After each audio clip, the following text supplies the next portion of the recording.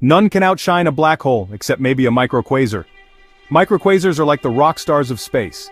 Imagine a black hole several times the mass of our sun, partnered with a companion star.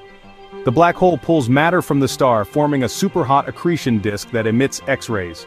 And get this, it shoots out jets of particles at near-light speed. First discovered in 1979 with SS-433, these tiny titans have since amazed us with discoveries like GRS 1915 plus 105.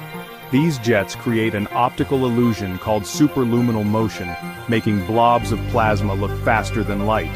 In microquasars, everything's on a smaller scale. The accretion disk, the jets, even the temperatures are scaled up to millions of degrees. Despite their size, the jets can travel light years, showing us the dynamic dance of particles and radiation. Thanks to these cosmic phenomena, we unlock secrets about black holes in the universe.